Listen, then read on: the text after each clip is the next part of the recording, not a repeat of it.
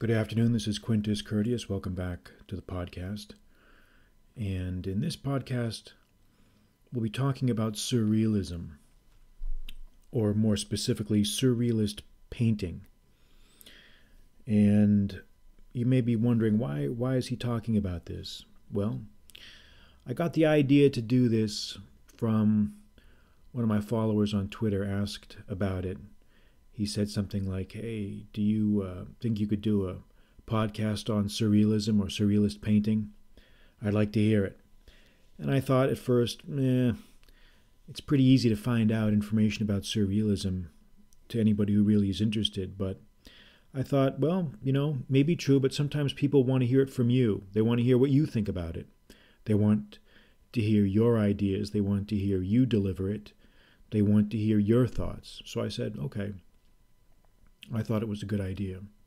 So that's why I'm doing this surrealist podcast here right now. So let me dive right in and just start to talk about surrealist painting.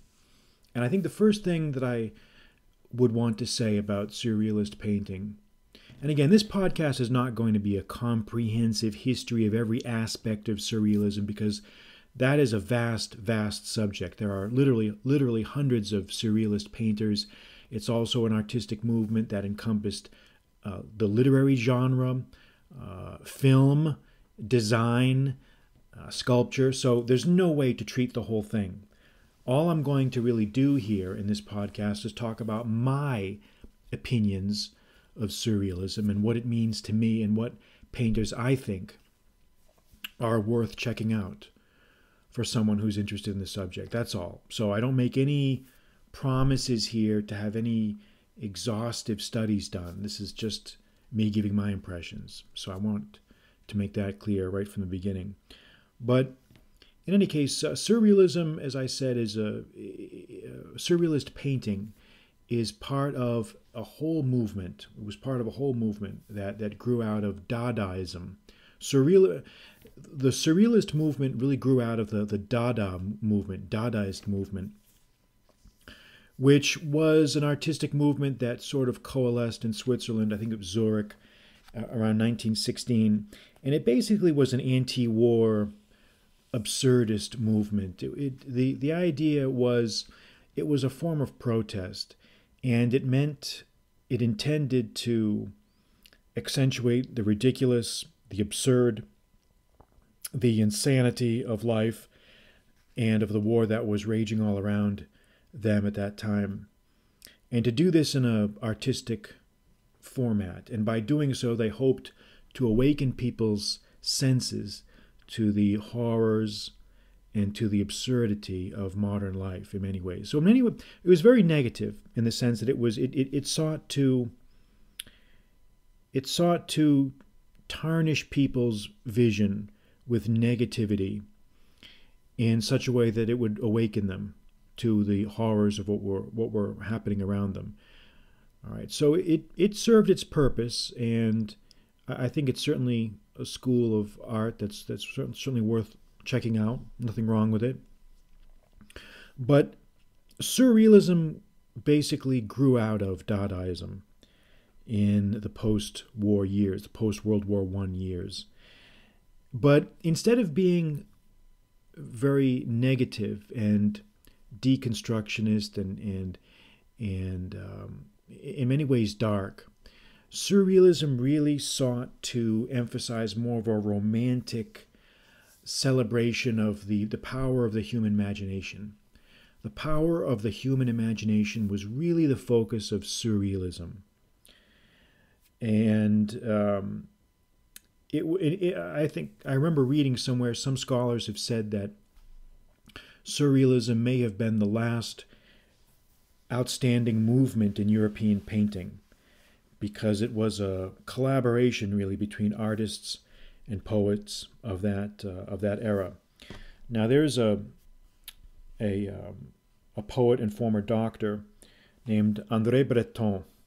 In 1924, he issued the first Surrealist Manifesto. The first Surrealist Manifesto in 1924, and he defined surrealism as, quote, a psychic Let me see here. Okay. A psychic automatism by which we propose to express the real functioning of thought, a dictation of thought without any control by reason, outside all aesthetic or moral preoccupations. And so the surrealists were emphasizing the fact that the outlandish, the exaggerated, the outrageous, the ridiculous was beautiful, as long as it sprang from the human imagination. So it was really, in many ways, you can see it as a reassertion of the individual of each individual's sense of self-identity in a crazy mass media world, in a crushing sense, due to the fact that the modern world imposes in many ways a degree of conformity and a degree of uniformity on people. Surrealism sought to reassert the primacy of the individual. It sought to demonstrate to the world that, hey, my imagination is important, my thoughts are important, my experience, my vision, my ideas, my imaginative outpourings are important. And that really was one of the big focuses, I think, of surrealism. And one writer said, "The dream alone leaves man his rights to liberty. The dream alone leaves man his rights to liberty."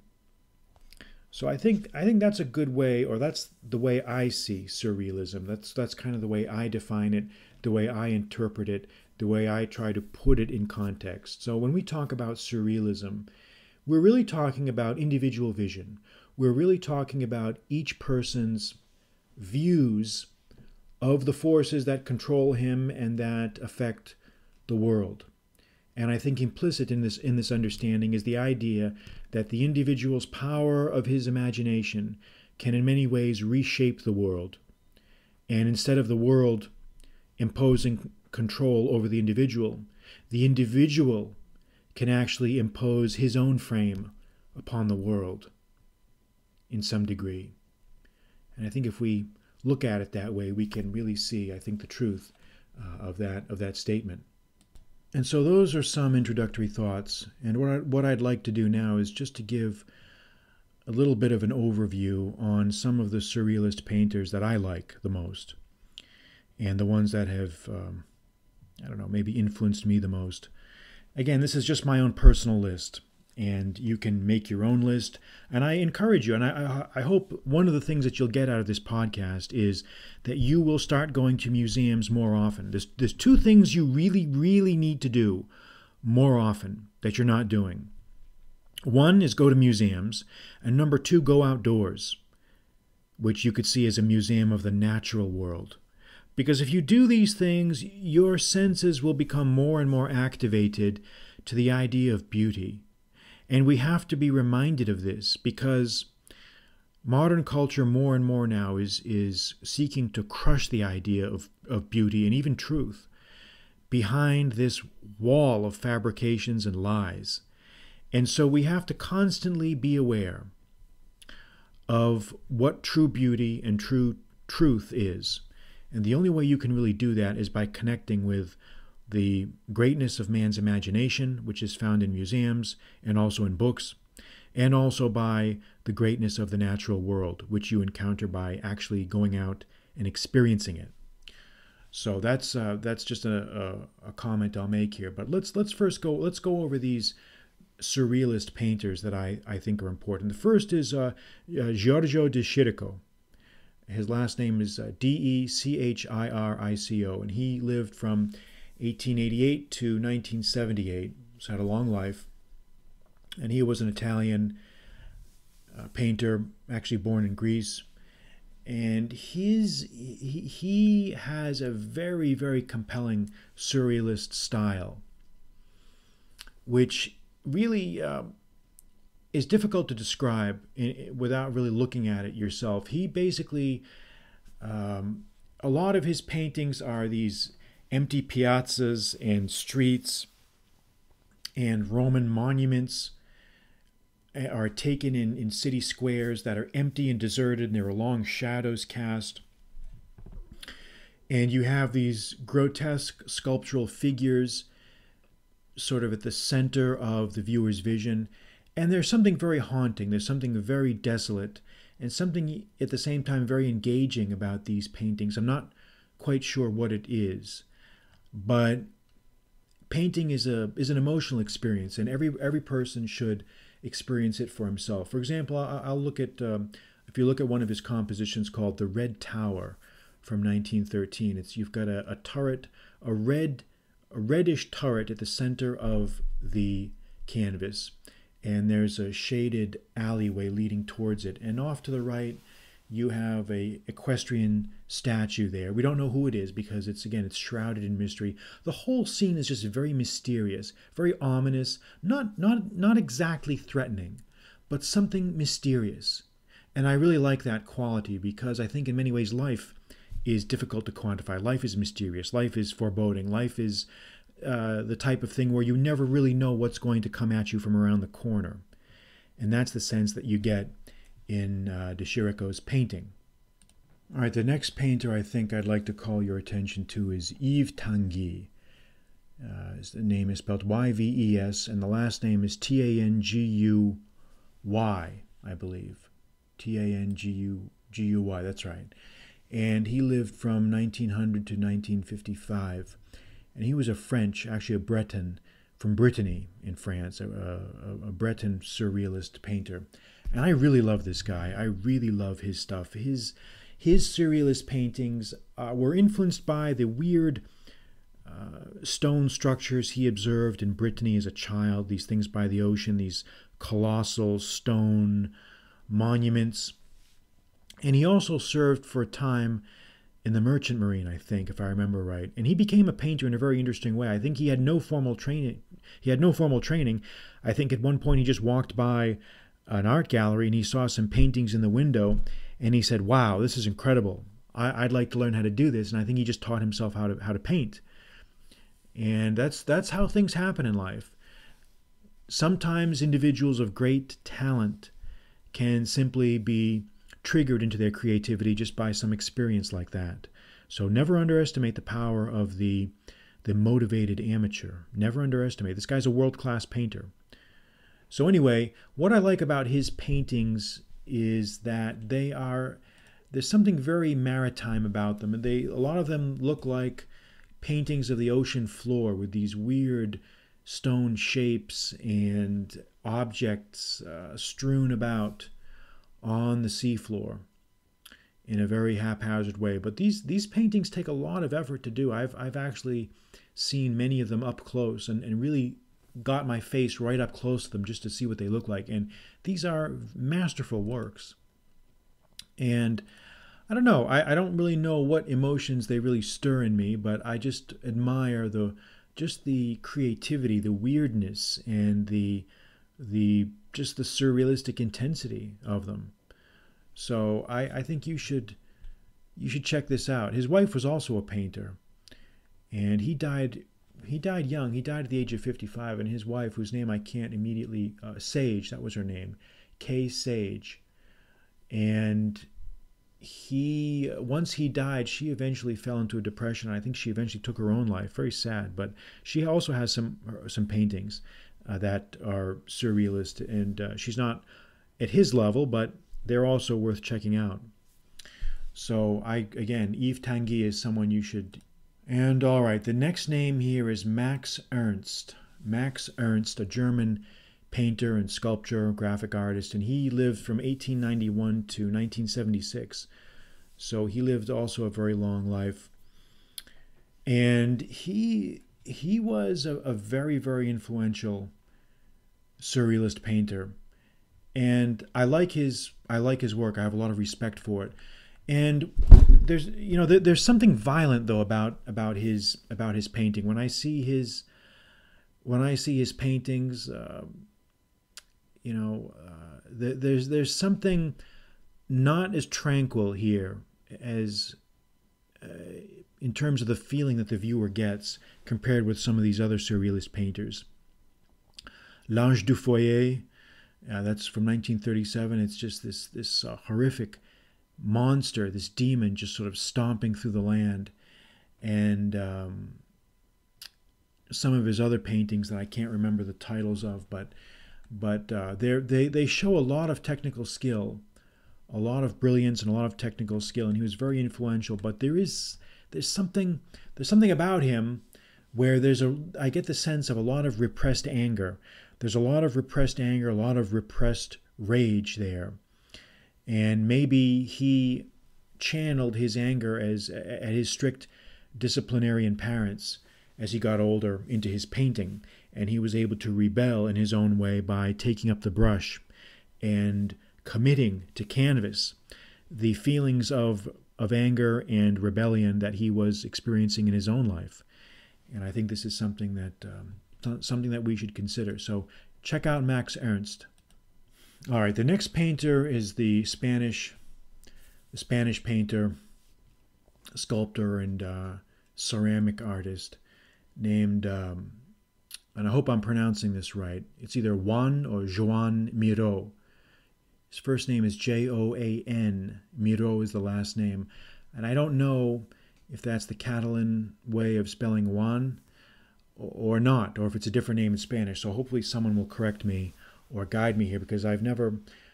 it's funny, you read about these guys, you see documentaries, but you never hear anyone actually pronounce these names, or at least I never have. So I don't know. I don't know how to pronounce it. Juan Miro, Joan Miro, who knows? In any case, he lived from 1893 to 1983.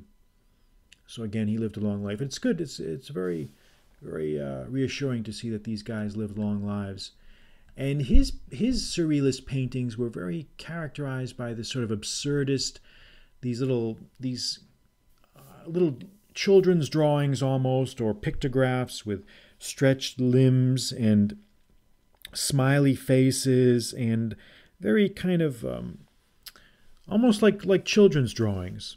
There's something very childlike about him, and perhaps he even influenced Walt Disney. We don't know, but I like his stuff. It's very positive. It seems very happy, and at the same time, he was able to convey some very new ideas in the world of art. You know, this minimalist type of. In many ways, I think he can be seen as that intersection between surrealist art and abstract art. Surrealism and abstract art. I think you can try to see him at that nexus. And the last artist here I'm going to talk about, of course, is the great Picasso, Pablo Picasso, who needs almost no introduction. I mean, he I think we can say he was a surrealist painter, but he went through many different. He experimented with different schools of painting. And as often is the joke, he had phases. He went through phases. You know, he went through his Cubist phase. He went through his surrealist phase. He went through this phase or that phase. But I think the one thing we can say is that he excelled in every style, in every artistic style. He was a master, and he excelled in it. So, again, I'm not going to give a whole disquisition here on Picasso's painting, because I think you can very easily come up with your own judgments by just going to a museum or opening a book or whatever, and looking at some of his paintings for yourself and judge for yourself. You know, have your own. Every person can have their own opinion about painting and art. Nothing wrong with that. You don't need to take anyone else's cue. You don't need to listen to what someone else thinks. If you don't agree with someone, say so. If you don't agree with someone's view of art, you can have your own opinion. As long as you can support it, and as long as you can describe your own thoughts, then there's nothing wrong with that.